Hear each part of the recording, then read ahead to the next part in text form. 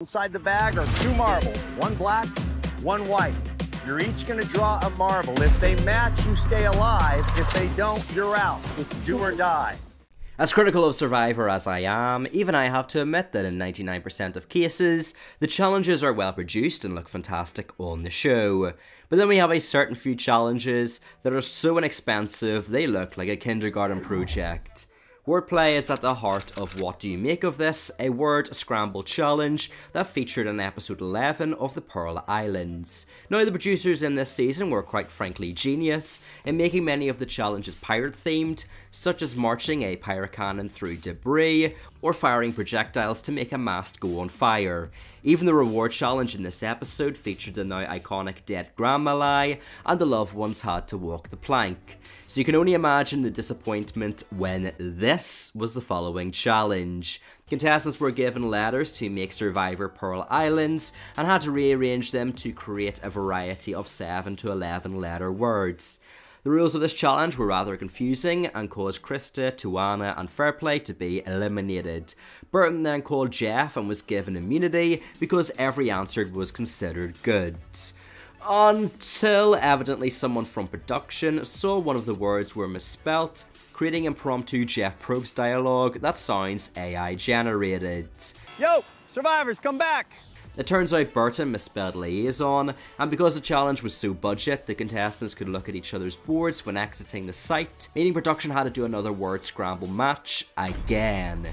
In the reunion show, Jeff takes the time to talk to the girl in her early teens that designed the challenge and essentially throws her under the bus. In fact, he has no remorse and tells everyone it was by far the cheapest challenge the production team had to produce.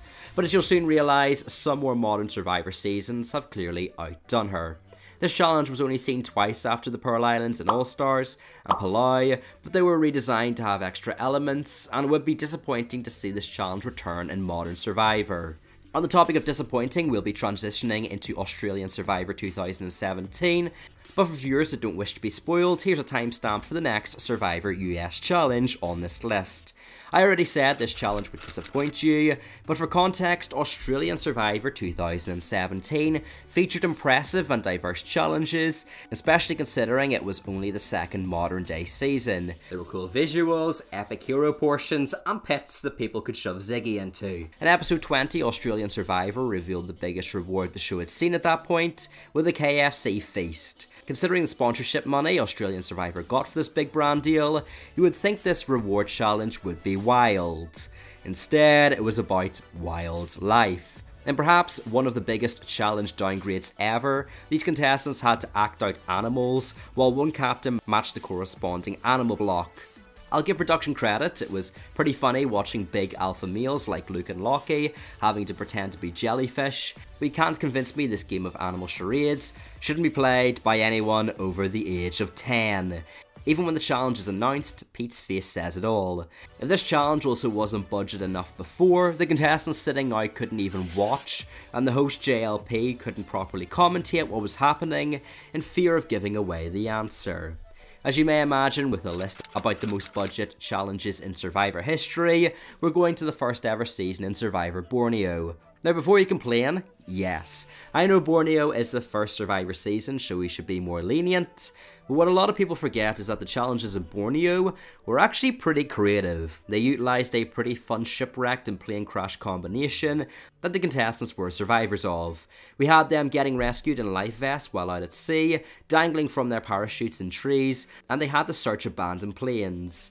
So you can only imagine my heartache when the final 6 challenge had the contestants literally standing on planks of wood while Jeff was being drowned. While it could be argued this inspired the endurance challenge concept in Survivor, it really isn't riveting TV watching contestants just standing there on wood for an hour. If the challenge wasn't budget enough, the mechanic to increase difficulty was in the form of Jeff wading through shoulder high water and cutting the ropes with a pocket knife. Yes. That being said, there have been other endurance challenges to have existed, like the ones that get contestants just to stand there. However, these challenges at least have temptations to make the dynamics more interesting, and makes the challenge overall look less basic. So considering Jeff himself had to risk getting hypothermia to continue the difficulty levels of the challenge, I feel this is all but fair to include.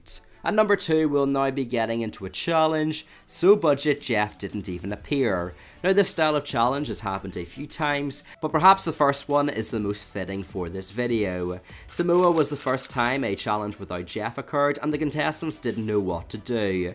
Some expected a swap, others were just waiting for Jeff to arrive, but it was Dave Ball in his infinite wisdom who had different thoughts. He and Shambo sprint out to the chest and chickens, only to realise it was a reward challenge.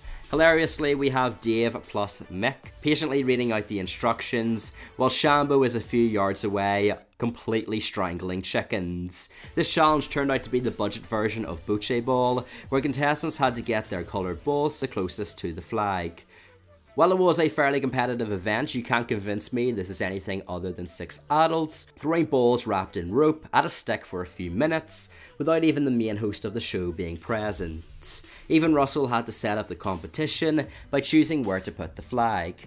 There are no set pieces, and instead the contestants are trusted to keep to the rules in this incredibly basic challenge. Now this challenge and a few others of the same kind were used as a way to allow Jeff more free time so he could experiment with other things like his own show, but not having Jeff in a Survivor challenge feels weirdly wrong.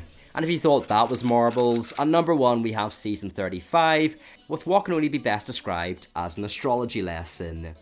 The only way to guarantee that you get quality time with your loved ones is if you are really in sync with them. Hi Jeff, I know I'm probably not your favourite Survivor YouTuber, but I have just one question, a very tiny question. What on earth are you talking about? Jeff can speak as fantastically as he wants, but at the end of the day, it is a group of 2 individuals pulling coloured marbles out of a bag. Now supposedly the initial family challenge fell through, causing this to be a last minute addition. Okay, but even in that instance, are you telling me they don't have portable challenges as backups like Rollerball or the Buoy Endurance Challenge? This is the best you could do. Hi, IRL Bandit here. I have just been outside and grabbed a bag, and thus, by going into my garden and getting one of the things in my house, I have recreated the Final 9 challenge of a multi-dollar company in 15 seconds. Considering it's a loved ones challenge, it's rather disappointing, seeing these emotional contestants have to pick the correct marble out of the bag to be with their loved one.